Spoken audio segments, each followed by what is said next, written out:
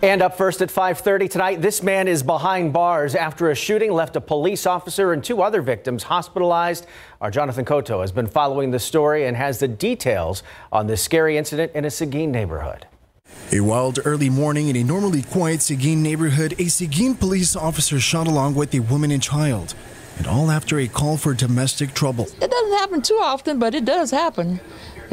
This neighborhood is just like any other neighborhood, especially when it comes to domestic violence, because there's no control over that. And it was exactly reports of a domestic disturbance that led officers to this scene. Brisa Hernandez says she had just arrived at home when she and her brother heard shots after shots being fired. I was like, just close the door. I was like, don't, just stay inside or whatever. And I had looked outside and I had seen all the cops and I was like, it's something bad. The Seguin Police Department quickly taking to social media, alerting people in that area of the active situation and asking residents to shelter in place. Police say after arriving on scene, they found one of their own shot, they say, by 56-year-old Rodney Juarez. The same man police say also shot a woman and a child. Janie Hernandez says she's in shock and disbelief that this took place just feet away from her home. We were informed that an officer was shot.